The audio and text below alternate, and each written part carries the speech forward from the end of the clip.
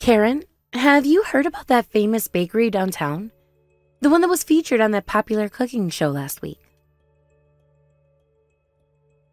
Oh, yes. I saw it on TV. Their Mont Blanc looks absolutely divine.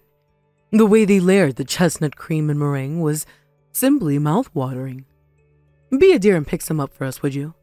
I've been dreaming about trying their pastries ever since I saw the show. Sure, I know the place. It's called Sweet Delights, right? We can all enjoy it after dinner. I've heard their chocolate eclairs are to die for as well. Sounds lovely. Can't wait. It'll be such a treat to have some gourmet desserts. It's been ages since we've had something really special. Actually, on second thought, I'll just get some for you and Bob. We won't be having any ourselves. I know how much you've been looking forward to it, though. What? Why not? I thought we were all going to enjoy it together. Is something wrong? Remember, Emma can't eat eggs because of her allergy. It wouldn't be fair for her to watch us eat it, so Jack and I will pass too. We don't want her to feel left out or tempted by something she can't have. Oh, come on. Don't be such a party pooper. It's just a little dessert. Surely you can make an exception this once. I was looking forward to a nice family dessert time, and now you're ruining it. Can't you just let Emma have a tiny bite? It's not like she'll keel over from a crumb. I'm sorry, but Emma's health comes first.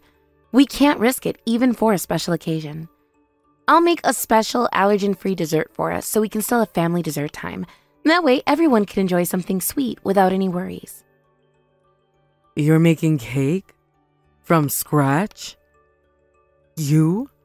I don't mean to be rude, but I've never seen you bake anything more complicated than slice and bake cookies. Yes, I've been trying out some new recipes lately. I've been taking some online baking classes to expand my skills, especially in allergen-free baking. There are lots of egg-free and gluten-free dessert recipes online. I found some really creative alternatives that taste just as good as traditional desserts. But those never taste as good as the real thing. Blech. I've had health food desserts before, and they're always dry and flavorless. Are you sure you want to subject us all to that? Why don't you let her have just a little bit of the bakery dessert? It'll be fine. A tiny taste won't hurt her, and she'll get to experience what real dessert tastes like. Eggs are crucial for a growing child's nutrition, you know. All this fuss over allergies seems a bit extreme. Back in my day, we didn't have all these food sensitivities. Karen, even a tiny amount of egg could be dangerous for Emma. She can have trace amounts of flour, but eggs are completely off limits. We've been over this before with her allergist. The first time she accidentally ate egg, she went into an anaphylactic shock, and we had to rush her to the ER. It was terrifying. We almost lost her. I never want to go through that again, and I certainly don't want to put Emma through it. But that's no reason to completely cut out eggs from her diet. That was probably just a fluke. Children need to be exposed to different foods to build up their immune systems. You should be gradually exposing her to build up her tolerance. That's what my friend Susan did with her grandson's peanut allergy, and now he can eat peanut butter just fine. Being overprotective isn't good for her, Sarah. You're going to make her afraid of food. We've been over this before. Allergies don't work that way. It's not about tolerance, it's about avoiding the allergen completely. Emma's allergy is severe and life-threatening. This isn't something we can just get over with exposure. But she's 4 now. She's probably outgrown it. Why don't you try giving her a little? Children often outgrow their allergies. You're making a mountain out of a molehill. Absolutely not. That's way too risky. We're not experimenting with Emma's life just to satisfy your curiosity or prove a point. Unless it's under a doctor's supervision, we're not testing her egg allergy at home. It's far too dangerous, and I won't put my daughter at risk like that. Even with an EpiPen, it's too dangerous. Anaphylaxis can escalate quickly, and an EpiPen isn't a guarantee. We need to avoid the allergen entirely. You're worrying too much. It's just an allergy, for heaven's sake. You act like it's a terminal illness or something. This is why young mothers these days are raising such weak children. All this coddling and overprotection is making kids soft. Back in my day, we were more relaxed about child rearing. We let kids be kids and they turned out just fine. That's why all the kids were so healthy. We even let them play in the dirt to build up their immune systems.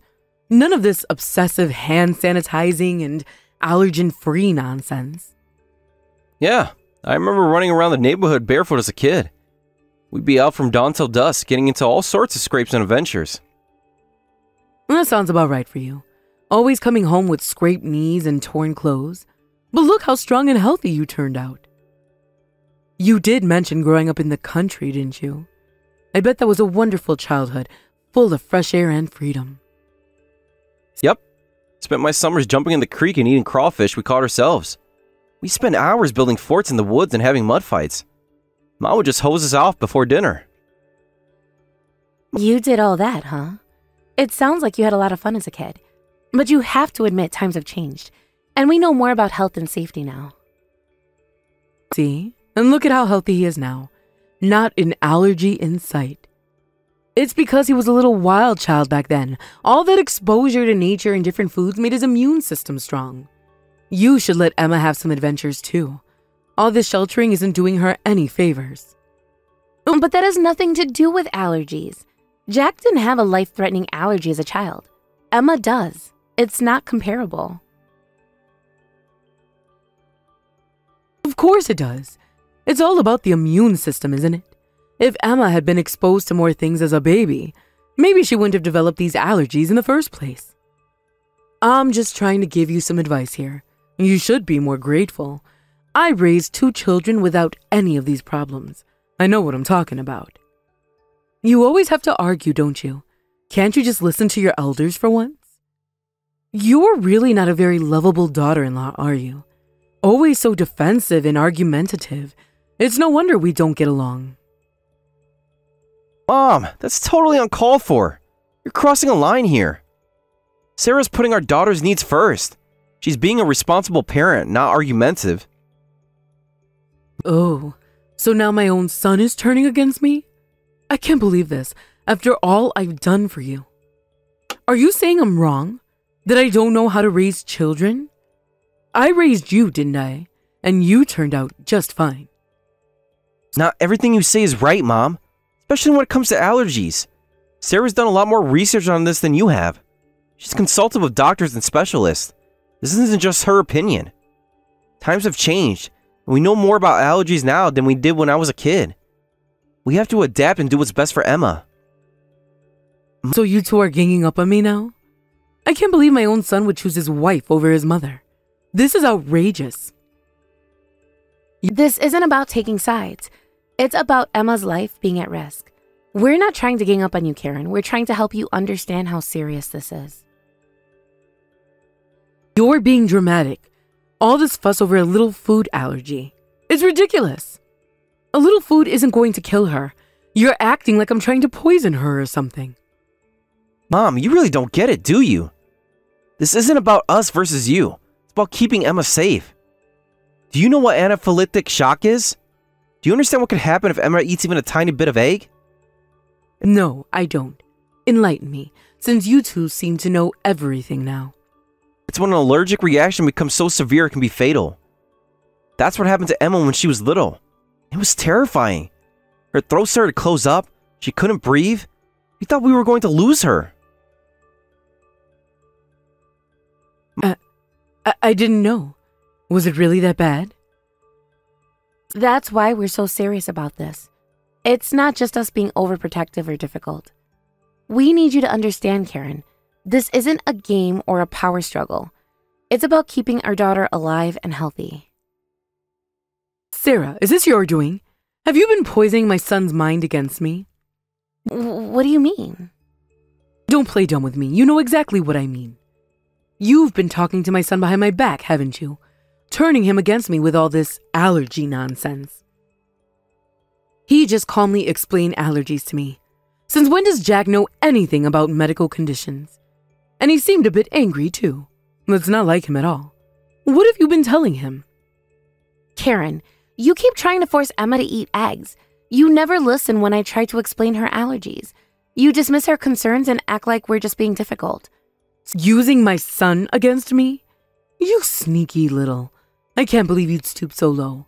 Well, I get it now. You've managed to brainwash my son with all this allergy hysteria. Allergies are more complicated than I thought. I'll give you that much. I understand it's not something that just goes away easily, but I still think you're making too big of a deal out of it. Yes, we'll have to deal with it together. But don't think this means I agree with all your overprotective nonsense. What a hassle. It's like having a child with a chronic illness or something. It's practically a disease at this point. I can't believe my granddaughter has to deal with this. I suppose you could look at it that way. It is a chronic condition that we have to manage carefully. We just have to learn to live with it. It's not ideal, but it's our reality, and we're doing our best to give Emma a normal, happy childhood despite her allergies. I wonder whose fault it is that she was born with such a troublesome condition. These things just don't come out of nowhere, you know. Excuse me? What are you implying? When there's something wrong with a child, it's usually the mother's fault. That's just how these things work. You must not have taken proper care of yourself during pregnancy. Did you eat a lot of eggs when you were expecting? Maybe that's why Emma is allergic now. What do you mean by proper care? Are you suggesting I did something to cause Emma's allergies? There's no history of allergies in our family. Jack never had any issues with food, and neither did his sister. If there's any genetic influence, it must be from your side. Your weak genes are probably to blame for this. It's because of your family's poor health that you gave birth to such a fragile child. It's a shame, really. How can you say something so cruel? Do you really think I would do anything to harm my child? That's horrible. You're blaming me for a medical condition that I have no control over. Why are you being so nasty over a simple allergy? This isn't anyone's fault. It's just something that happened. I'm just stating facts. No need to get so defensive if you know you didn't do anything wrong. Sarah, you're still young. You should have another child. Give it another try. A healthy one this time. One without all these issues and special needs. And make it a boy while you're at it. Every family needs a strong, healthy son to carry on the family name. How can you say such things? Are you implying that Emma isn't good enough? That we should replace her? Were you unhappy when Emma was born? Did you resent her from the start just because she's a girl? Of course a boy would have been better, especially for the first child. Don't pretend you weren't hoping for a son too. My husband and son were overjoyed with a girl, so I didn't say anything. But I was disappointed when I heard it was a girl. I had hoped for a grandson to spoil. And your daughter isn't even that cute. If she's going to be a girl, she could at least be pretty. If she had taken after me, she might have been a bit prettier. But I suppose with your genes, that was never really a possibility. You felt this way all along? I can't believe what I'm hearing. How can you be so heartless about your own granddaughter? So have another baby. Give me the grandchild I deserve. Maybe this time you'll give birth to my ideal grandchild, a strong, healthy boy without all these issues. With all due respect, we don't need a replacement for Emma. We're not going to have another child just to please you. She's our greatest treasure, allergies and all. We love her exactly as she is. Please don't ever say such horrible things again. I won't stand for you insulting my daughter like this. Mom, what's going on? I just got home and overheard the end of your conversation. What's all this about having another baby? I thought you were making dinner as a nice gesture, but what's that smell? What? I'm just making dinner like I said I would. Is there a problem? Oh no! There are eggs in this! I can smell them! Mom, please tell me you didn't use eggs in this. Oh God, I'm so glad I tasted it before Emma did. Jack, you're right. There's definitely egg in here. There's raw egg in the sauce. I can see the little yellow flecks. Karen, how could you? Eggs trigger her worst allergy reactions. You know this. We've told you this countless times. Oh dear, I must have mixed them in by mistake. You know how forgetful I can be sometimes. It wasn't on purpose, so you'll forgive me, right? No harm done since Emma didn't eat any. There's no way this was an accident. You deliberately ignored our warnings and put Emma at risk. We don't even keep eggs in our fridge. We avoid them completely for Emma's sake. You deliberately brought eggs and mixed them in, didn't you? This was a calculated move. Well, you're the one who gave birth to an allergic child. Why should the whole family have to suffer? I don't care about a grandchild with all these issues. I just wanted to make a nice family dinner like we used to have. Why should the whole family have to give up eggs for her? It's not fair to the rest of us. That's just wrong. We shouldn't all have to change our lives for one picky eater. Mom, do you really not care what happens to your granddaughter? I can't believe what I'm hearing. This could kill her. Do you understand that? We're not exaggerating when we say her allergy is life-threatening. You're being dramatic again. It's just a little egg. It's not poison. Her body would just swell up a bit. Maybe she'd get a rash or something. It's not the end of the world. Besides, don't you have that EpiPen thing? That would take care of any reaction, right? You're always going on about how you carry it everywhere. That's not the point. An EpiPen isn't a magical cure-all. It's emergency treatment for a life-threatening condition. I don't want my daughter to suffer. Even if we could treat a reaction, why would we deliberately expose her to something that could harm her? Well, I don't really care either way. If you're going to be so sensitive about it, maybe you should just feed her separately. I can't believe you're saying this. Do you have any idea how hurtful you're being? Hurry up and have another grandchild for me. One that can eat normal food and doesn't need all this special treatment. I'm done with this granddaughter. She's too much trouble. I'm bored of her. All these special needs and dietary restrictions. I can't forgive this. This is the last straw, Karen. Neither can I. Mom, I think you should leave. Now. You'll see. We're not going to tolerate this behavior anymore. Hey, wait a minute. What do you mean leave? This is my house too. Is anyone home? Why aren't you answering me? Bob's gone on a spa trip with his friends. He won't be back for a few days. I know that. I'm the one who suggested he go on that trip. I'm asking where you all are. Why is the house so quiet? Jack, Emma, and I are staying at a hotel tonight. We don't feel safe in the house with you anymore. What? You're staying at a hotel? Without telling me? I didn't hear anything about this. When did you decide this? What am I supposed to do for dinner? I was counting on eating with the family. We're eating at a hotel restaurant. They have a wonderful allergen-free menu that's safe for Emma. I left some cup noodles for you in the kitchen. There's a kettle if you want to boil water. That's it? Cup noodles? You expect me to eat that processed junk? From now on, cup noodles are all you're getting from us. I hope you like them because that's your new diet. I won't be cooking for you ever again, not after what you tried to do to Emma. If you want a home-cooked meal, you'll have to make it yourself. But given what happened today, maybe you should stick to things that don't require cooking. But since your cooking skills are abysmal, cup noodles are probably better anyway. At least they're not dangerous. I can cook just fine. How dare you insult my culinary skills? Then by all means, go ahead. Cook whatever you want for yourself. Just keep it away from Emma. Oh, and just so you know, we won't be giving you any more spending money. You're on your own financially from now on. You'll have to use your own pension for food from now on. And for everything else too. What? You can't do that. That's my money too. If I had that kind of money, I wouldn't be asking for your help. You know my pension barely covers anything these days. What's going on here? Why are you suddenly treating me like this? How do you think you can get away with treating me like this? I'm family. I'm your mother-in-law. This is the consequence of your own actions, Karen. You brought this on yourself. Actions that made us never want to see you again. You've pushed us too far this time. This is what happens when you try to feed eggs to Emma, when you deliberately ignore her life-threatening allergy. That was just a little joke. I wasn't really going to let her eat it. I just wanted to see how you'd react. A joke that could have cost Emma her life. Do you think anaphylaxis is funny?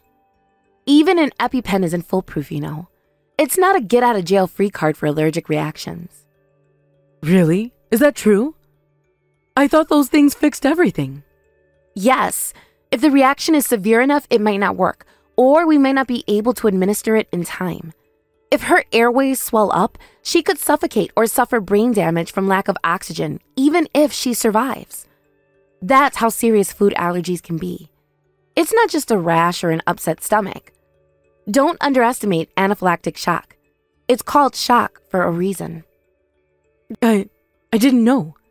I didn't realize it was that serious. Jack is furious with you too. You've really crossed the line this time. Of course he is. You put your daughter's life in danger. Did you think he'd just laugh it off? But Emma didn't actually eat it, did she? So no harm done, right? So it all worked out. You don't need to be so angry. Everything's fine. You and my son are overreacting. It was just a little misunderstanding. I can't believe you're still saying things like this. After everything we've just explained to you. You clearly don't understand what you've done at all. Or maybe you just don't care. You're the one being dramatic, making a mountain out of a molehill as usual. Even if you're angry, saying I can only eat cup noodles from now on is going too far. That's cruel and unusual punishment. I'm going to tell Bob about this when he gets back. He won't stand for this kind of treatment. He'll kick you out of this house when he hears how you've treated me. Just you wait. Why should I be the one to leave? We're not the ones who endangered a child's life.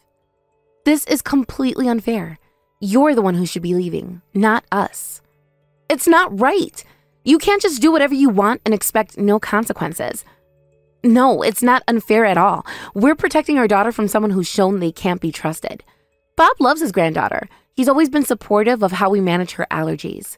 Of course he's going to be angry at you for almost killing her. Do you really think he'll take your side on this? Stop exaggerating. You're making it sound worse than it is. She wasn't about to die or anything. You're being hysterical. She didn't even eat it in the end, so what's the big deal? She was this close to eating it. If I hadn't noticed the eggs, who knows what would have happened. I might not have noticed if I hadn't happened to taste it first. Do you realize how close we came to disaster?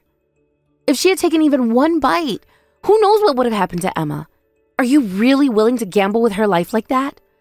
The first time she went into anaphylactic shock, she was in a coma for a while. We almost lost her. Do you want that to happen again? What? Was it really that bad back then? I don't remember it being such a big deal. I knew she was rushed to the hospital, but was it really that serious? She was in critical condition for a while. The doctors weren't sure if she'd make it. I've told you about this before, Karen, multiple times, but you never seem to listen. Bob remembers when I told him about it. He was horrified and has been extra careful ever since. I don't remember. Are you sure you told me? I think I'd remember something like that. Of course you don't. You never listen to anyone but yourself. You always act on your assumptions without hearing people out. And that's why we're in this mess now. I'm sorry, okay? What more do you want from me? But it can't be helped. I'm old, you know. My memory isn't what it used to be. Yes, I'm old, so I can't remember everything people tell me. You should be more understanding. You're not even trying to remember. This isn't about your age. Don't blame it on your age. You're perfectly capable of remembering things when you want to. All right. I get it. You're angry. I've said I'm sorry. What more do you want? I'm apologizing. Isn't that enough? Why do you have to keep harping on about it? I'm sorry for not listening properly. There. Are you happy now? Now let me get back in the house. It's getting cold out here. I'll get heat stroke out here. You don't want that on your conscience, do you? I have a message from Bob. He called while you were out here ranting. He says he's divorcing you. He can't believe what you've done. What? Divorce? You're joking, right? Bob would never do that to me. Looks like you're the one being kicked out of the house, Karen. How does it feel? Goodbye. I hope you learned something from all this, but I doubt it. Wait a minute, you can't just leave me out here. Why should I be divorced over something like this? It's just a little misunderstanding. This doesn't make any sense. Bob loves me. He'd never do this to me. Actually, we were planning on moving out ourselves. We didn't want it to come to this. We were going to cut all ties with this house, find a place of our own where Emma would be safe. To protect Emma from you. But Bob said he'd rather kick you out than see us leave. This is too much. You've turned my own husband against me. How am I supposed to live on my own at this age? I've never had to take care of myself. My pension alone is barely enough to scrape by. How do you expect me to survive? That sounds like a you problem. Maybe you should have thought about that before you endangered our daughter. But you brought this on yourself. Actions have consequences, Karen. What? How can you be so cold? I'm family. My granddaughter's life was saved, so forgive me already. Why are you being so vindictive? The punishment doesn't fit the crime. You're going too far. You're overreacting. This is cruel and unusual punishment. We're not just angry about yesterday's dinner incident. This has been building for a long time. We're also furious about your cruel words. The way you've treated Emma, the things you've said about her. What did I say? I don't remember saying anything cruel. Who was it that called Emma weak-blooded? Who said she wasn't cute enough? Who suggested we have another child to replace her? Oh, well, I didn't mean it like that. You're twisting my words. You said all sorts of horrible things, like how we should hurry up and have a boy to be the heir, how you weren't happy when a girl was born, how you're bored of Emma. There's no point in playing dumb. It's all there in our text history. I've saved every cruel, thoughtless message you've sent, every insult, every dismissal of Emma's condition. But I wanted a male heir. That's normal, isn't it? Every family wants a son to carry on the name. Okay, maybe calling her weak-blooded was a bit much. I shouldn't have said that. I might have said some things I shouldn't have because I was irritated. You know how I get when I'm upset. I'm sorry about that.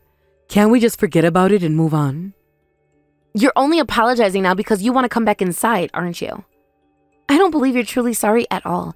You're just sorry you got caught and are facing consequences. But I am sorry, really. Can't you see how sincere I'm being? I promise I won't say bad things about Emma anymore. I'll be more careful, I swear. If you could change your ways this easily, we wouldn't be in this mess in the first place. People don't change that quickly, especially not at your age. Please, I'll do anything. Just forgive me. Just don't kick me out of the house. Where am I supposed to go? No, we've given you too many chances already. Why not? Don't you believe in forgiveness? It hurts when people won't listen to you, doesn't it? That's how I felt all this time. Every time you dismissed Emma's allergy, every time you suggested we were overreacting. I'm sorry, I really am. Please, give me one more chance. People who never listen to others eventually find that no one will listen to them. And then they end up all alone. That's where you are now, Karen.